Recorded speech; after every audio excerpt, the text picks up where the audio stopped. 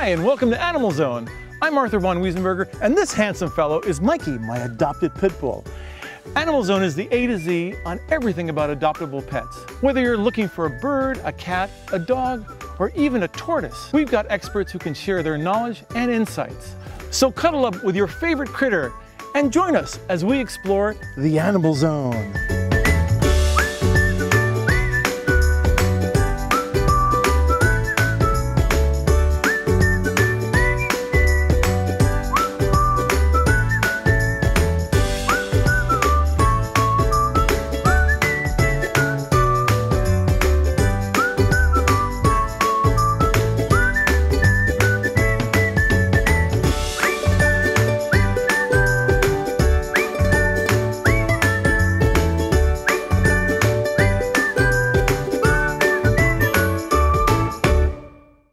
Could he be interested in? Oh, it's a Mrs. Pasture's cookie.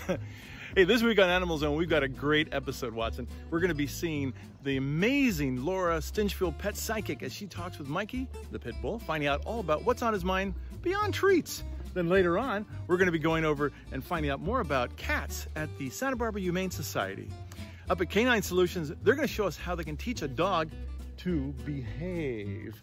And finally, we're going to be talking with Pacelle. He's the animal activist and author of The Bond. We're going to find out all about the latest in animal welfare. Isn't that going to be a great show, Watson? Say AnimalZone. Bonjour Alex. Bonjour Renaud. Happiness? It's great food prepared the French way. Chocolate eclair. What makes you happy? A touch of Paris. Without the trip to France. Handcrafted daily in our bakeries, especially for you. Indulge yourself. Bon appétit. Please visit Renaud's in Gelston, Santa Barbara, Long Beach, and La Cañada, Flint Ridge.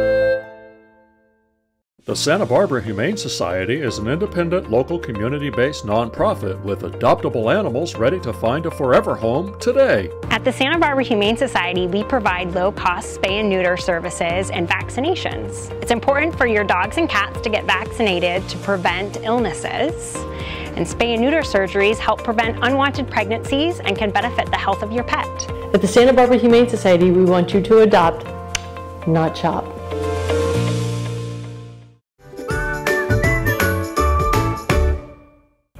Well, here we are on AnimalZone with Mikey and our pet psychic, Laura Stinchfield. And in a way, the timing is perfect because you just had a book that's come out. That's true, yes. Tell us about you have two books, So I have right? two books that came out. One is called Voices of the Animals, and it's about, there's lots of different stories and articles in there about how to talk to the animals and animals that I've encountered in my life. And then the other book is called Stormy's Words of Wisdom, and Stormy was quite famous in his day when he was alive. He was on my radio show, and he had a segment called Stormy's Words of Wisdom, and he used to get fan mail and and cards, and people used to stop every time they saw him. So these are all things that he has said in the last 5 years of his life. So little quotes that he said. It's so fascinating. I think a lot of our viewers may not understand exactly what a pet psychic is. Can you kind of just give us an overview of how that started in your life? What a pet psychic does is they talk to animals, or we talk to animals, and we can pick up their thoughts and their feelings and their images in their mind. And then we can ask them questions or tell them anything that their people want, and we can also hear them back. Mikey, come over here and just sit here for a second. Okay, sit. Let's sit. Sit. Good sit. And wait. Wait. Good boy. So when you sometimes tap into dogs or other animals, do they ever tell you things that are disturbing that you don't want to tell the client? That I don't want to tell the... Yes. All the time. Really? Yeah, they say things all the time, and I'm like, oh my God, no, please no. But I have to because I'm their voice. So, like, for instance, this one, oh gosh, this one woman had me to her barn to talk to her horse. And when I was leaving, her dog came running over to me and wanted to talk to me. And I was like, your dog really wants to talk to me. Can I listen? And she's like, oh yeah, you know, of course, you know, sure. And the dog was like, I don't like the woman that is coming over with Dad. Ooh. Like, I don't like the woman Dad's having over. Ooh. You mean like revealing that there was an affair going on? There was an affair. The dog ratted, and there's a divorce. As a result of that? Yes. Wow. Yeah. That's pretty So amazing. they'll say things that are a little bit like, oh my gosh, you know, that are just, or they'll say personal things like about somebody, how they're doing in their heart. They often talk about like, oh, I'm worried about my mom, she's really sad, or she's having a hard time. But they're really beautiful because the animal's just concerned, you know? And so I don't mind saying those as much. Dogs have an amazing sense of smell. We know that. I mean, much better than our sense of smell. But is it true that dogs have saved people in situations like there's a fire in a house and they come waking up the owners? Have you ever had any personal contact with something like that? You know, I have. I've talked to some animals that have woken their people up in fires. Yeah, dogs and cats that have woken their people up in fires. So they knew there was danger and they knew they had to get the owner up and going. Yeah. So the lassie coming for Timmy is really true. And horses who have refused to go down trails, and then they find out that there have been mountain lions down there, you know? Yeah. And I understand that dogs have an amazing sense of being able to know when someone's sick or there's an illness. How do they do that? How do they pick up? So I had this one Dachshund once who she was escaping from the house. She was a miniature Dachshund, and she was a my dog. She was a client's dog. She was escaping from the house, and they couldn't figure out why. And she started to do really strange things, like she'd get into the garage, and then she'd go through she'd rip the dryer vent, and then go through the dryer vent to the outside of the house. And when they had me over to talk to her, she said, I'm trying to find my mom, and my mom's like her area here, something smells wrong. I'm really concerned with her. Something's wrong with her there. And she was a cancer survivor. She had ovarian cancer and beat it. And she, because of that doxy, she went to the doctor and it got wow. Yeah. So she actually had a previous thing, right? And diagnosis. she was clear, and because that dachshund was escaping from the house and said, "I smell something there," she went back and they caught it early enough. Well, does Mikey have anything he wants to say? What do you think, Mikey? He says he wants a cat hat, and you should train one of them to sit on his head. Well, Mikey, you had a lot to say there, didn't you? He's saying, give me some more treats. Mikey, one more treat? One more treat? One more treat? Yeah, That's okay. so funny. No. He Before would you be get your crazy treat. with a cat Before going you on get his head, wouldn't he? treat. He wouldn't allow that. Mikey, where can you get Laura's books? Do you know? Oh. Look, here they are. Here they are. You can get them on Amazon, right? On Amazon, and you can order them from your local bookstore. And you have a website as well. I do have a website. It's thepetpsychic.com. And people can get in touch with you, maybe They set can. up a reading? You can do it remotely too, right? Remotely, all over the world. Well, that's pretty great. Yeah, my clients are all over the world. We'll be right back.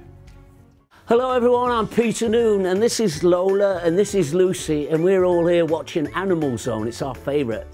Sometimes our tongues come out while we're watching it like this.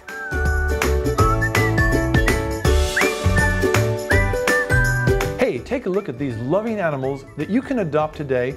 And don't worry, if someone beats you to the shelter, there are plenty more wonderful animals ready to find you and their forever home. Unfortunately, disasters can strike at any time, and it's very important that you and your pets are prepared to leave at a moment's notice. And Sam's going to guide us through a couple of resources and things we can put together during that time. So a few things that are a necessity: leash and collar. Collar should always be on your dog. We recommend a personalized name tag and a microchip, and to just make sure your microchip information is registered to your current address and phone number. It's good to have that all in a folder so you can have all your medical notations, easy, right, available. Crate, place for your pet to sleep. Bowls, food and water, 3-day supplies recommended. For cats, obviously you need your litter box, and then high valuable toys, toys that they tend to gravitate towards so that they have that comfort in the high stress time. Good way to store this all for the dog is just put all the supplies in the crate. Get your leash and collar on your dog, carry your crate, you're good to go.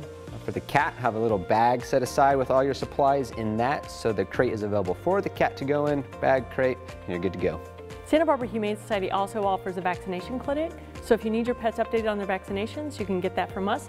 Put that in your folder when you're ready to head out. We also offer emergency boarding during times of disaster, and you can check out FEMA.gov for a full list of the items that you need to put together in your kit.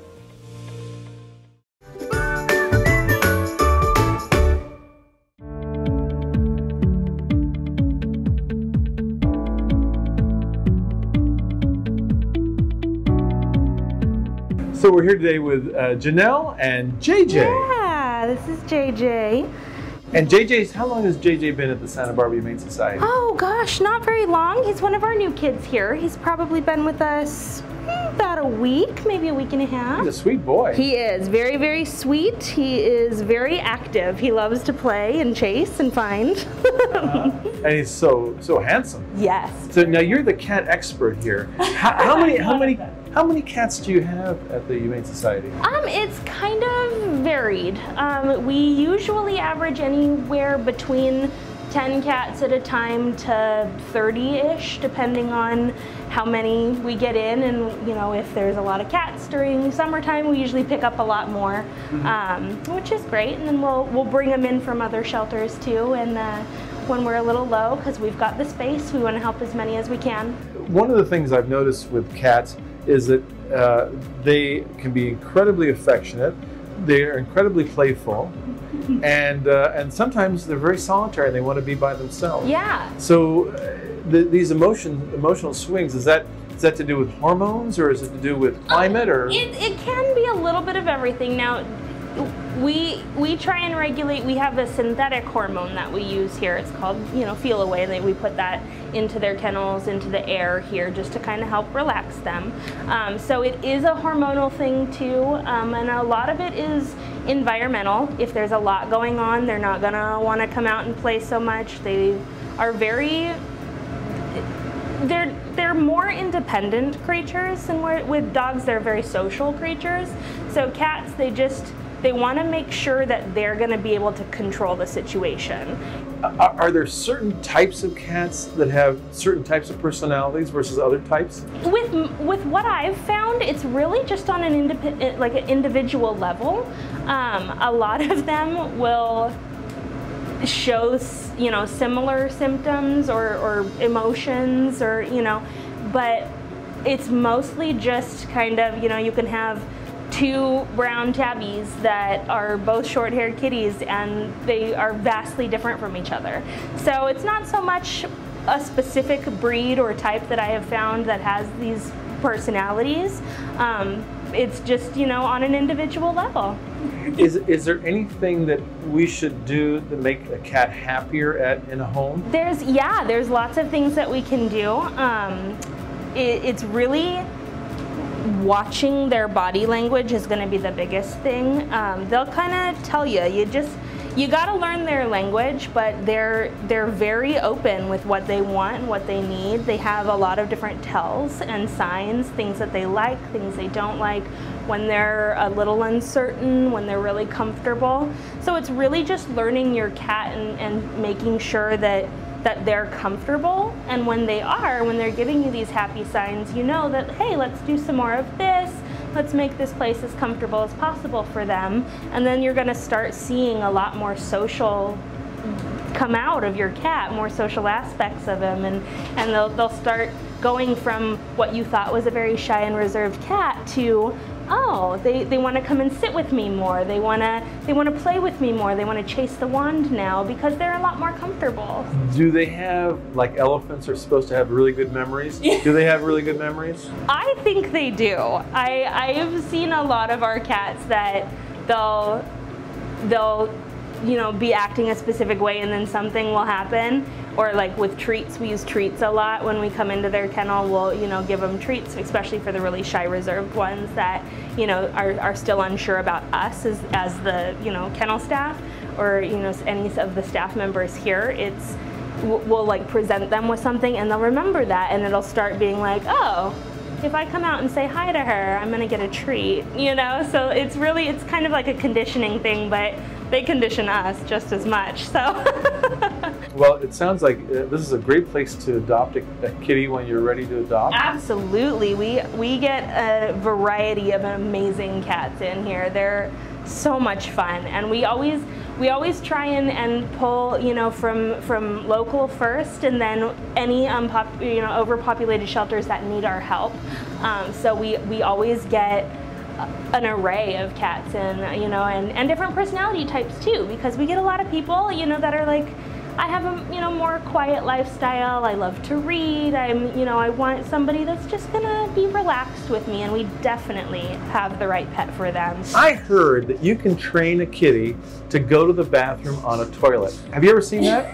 I have. I actually personally have a friend that did train her cat to go on the toilet. So it is something that they're capable of learning, but they have to want to learn it. So you can go through all the same steps with 3 different cats, and only one of them will actually do it because the other 2 just aren't interested in it. I would love a cat that could go to the bathroom and also make a cheese souffle. Oh, that would be fantastic. Like that, you let me know. I'll call you. Janelle, thanks so much for coming on AnimalZone. Anytime. Great to see you, and I love your kitties. Thanks so much for sharing them. Thank you. Thank you for having us. This has been quite a treat, especially for JJ. All right. We'll be back after these words. Hey, take a look at these loving animals that you can adopt today. And don't worry, if someone beats you to the shelter, there are plenty more wonderful animals ready to find you and their forever home. Every morning you could count on it being there with the rise of the sun. We're proud to say we've been there every day with you. The Santa Barbara News Press plans to continue sharing the news of the day with you all through the year and beyond.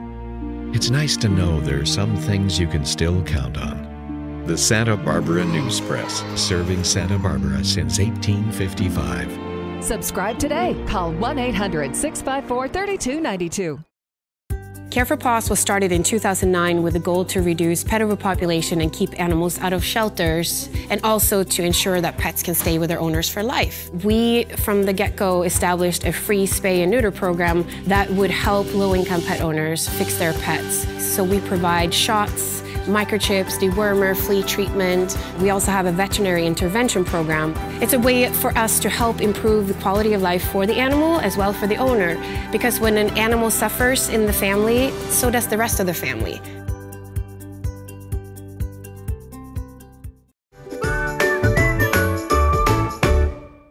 Well, if I was a dog, I'd want to come here to Canine Solutions in San Ynez because they've got boarding, training, daycare, and most of all, fun. So let's go and check it out.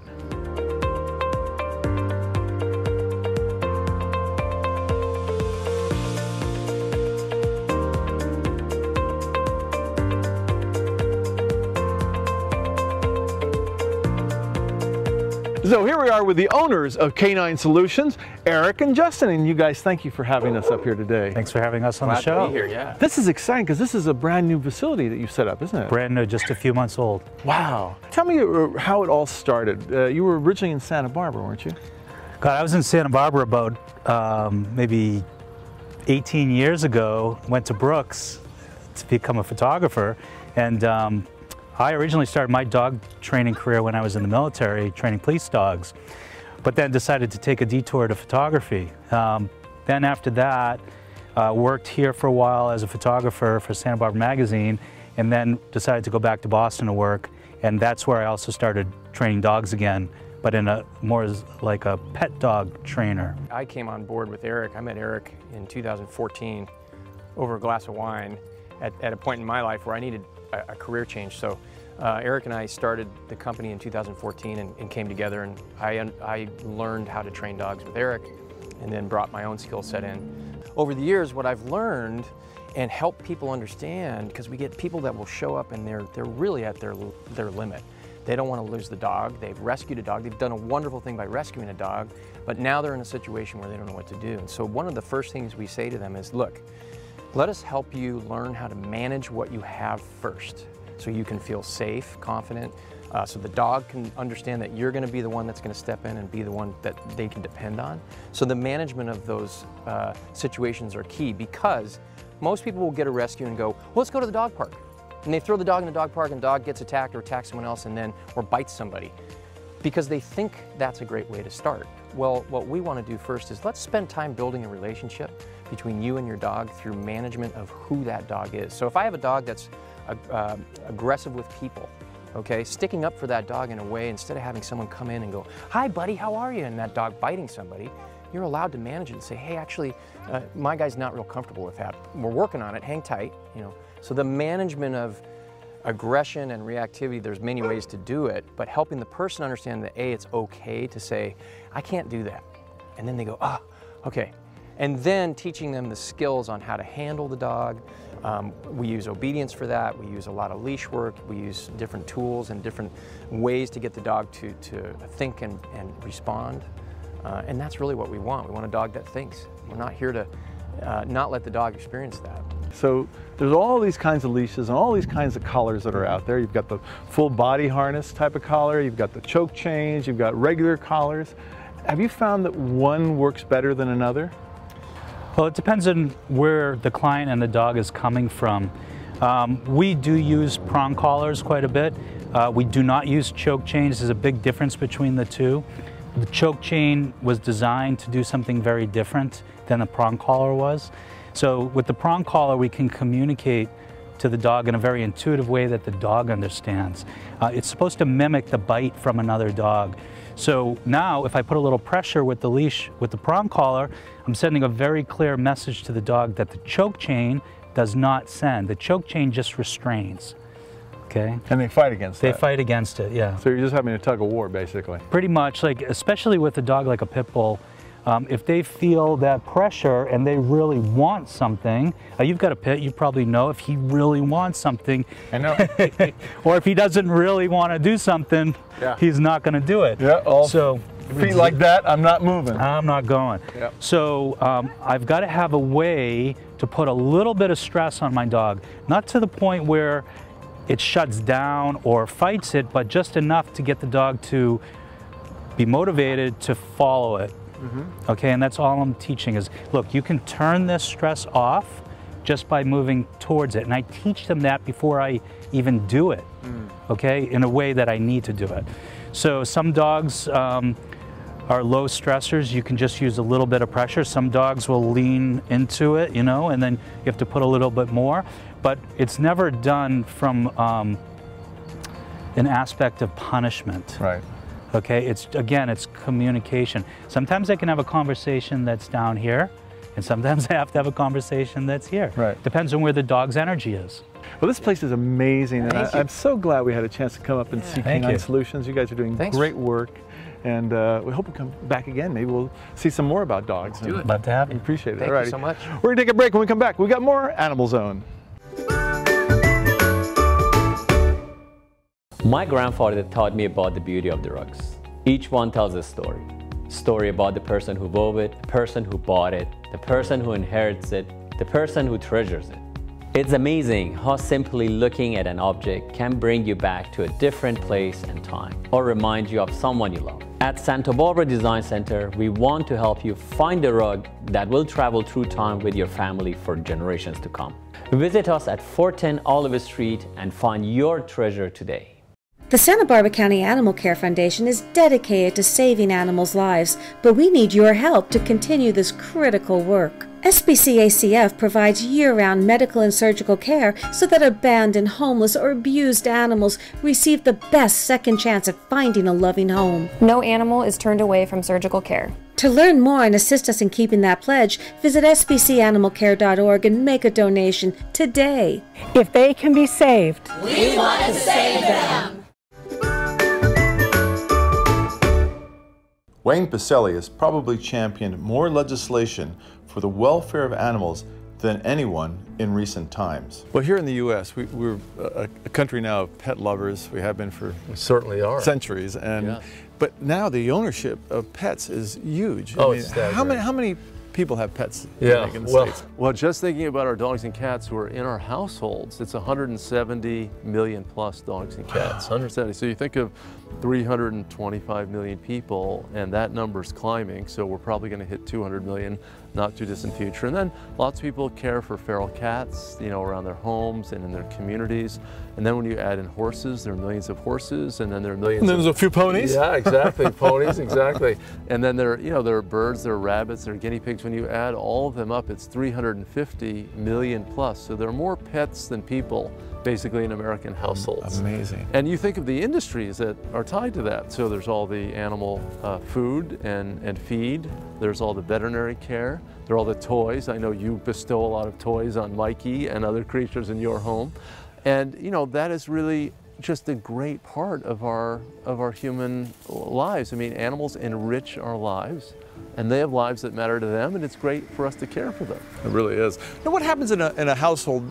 You know, they're expensive to keep animals. I mean, there's no doubt there's veterinary bills. They seem to be climbing all the time. It's like healthcare, and for humans, it's gone crazy. It is. And what can you do to help that cause? Well, the Animal Wellness Foundation, which is one of the groups that I help to lead, really has identified what I think is one of the big companion animal issues, one of the big dog and cat issues. And that issue is that there are 40 million people at or below the poverty line in the United States. And that's a big number. And my experience and all the data show that people who are having a tougher time in terms of their economic circumstance still have pets in the same proportion as people who are earning higher incomes, because it's part of our human experience, it's part of our bond that we have with other creatures. The problem is that in many areas there are no vets that set up shop in some of these communities where people have animals. And there are few pet stores, so you have difficulty accessing pet food and other pet supplies and services. And then even if you could access the services, a lot of people can't afford these treatments. I mean, it's very problematic if someone even needs vaccination, or spay and neuter is even more expensive. A medical procedure can break the bank. So what we're doing at the Animal Wellness Foundation, we're starting on a small scale in Los Angeles, and we want to replicate this around the country, is we're subsidizing care of animals for their medical needs. So not just spay and neuter, but vaccinations, which of course is a preventative sort of program, so an animal doesn't get sick like distemper or some other terrible malady. But then also if they have a condition, if they have a traumatic injury in a car accident, you know, if they're struck on the road, or if they have some sort of cancer or some other problem. And this is life-saving for animals, because if they don't get this intervention, they're going to perish. And to me, you know, as we have done so much more in the way of spaying, neutering, and adoption, we're driving down euthanasia rates. One of the biggest animal welfare issues now is not euthanasia of animals in shelters, it's lack of medical care for tens of millions of animals. And I think that all of us know that the human healthcare circumstance is quite fraught. And a lot of people, we have big debates in society, it's one of the top political issues in the country. Well, there's a whole veterinary healthcare issue.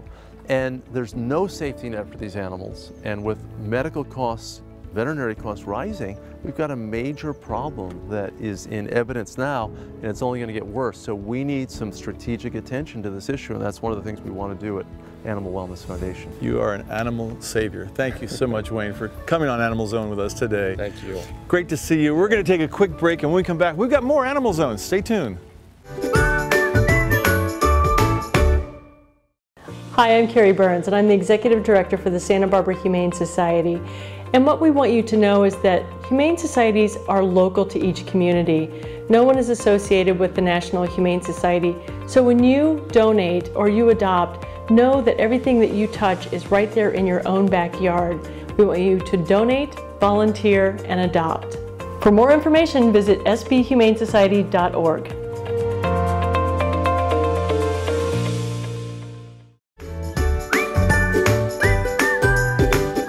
There's some amazing animals and guests. You know, you who adopt animals from shelters, you are the true heroes. If you want to see more about AnimalZone and other things, check out our website, animalzone.org, and we look forward to seeing you next time. Never was a friend so true, never was a friend like you. Canine, you're my best friend. Canine of mine, friend for all time. So glad you're my best friend. Through thick and thin, we'll see things through. Canine of mine, so true. Did I find you or did you find me?